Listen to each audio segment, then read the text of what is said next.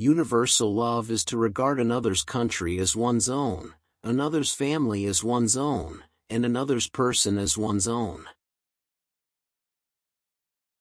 The best government is one that teaches the people morality, a government in which the ruler is the teacher and the people learn from him. When you govern the people by virtue and regulate them by rituals, what reason is there for punishment? Heaven is compassionate, therefore, the good is not alone and the bad is not abandoned.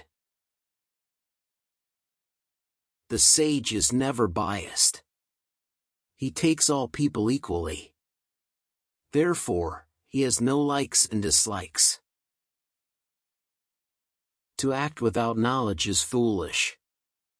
To take action when knowledge is limited is dangerous. When we enlarge our view of the world, we become more tolerant of others.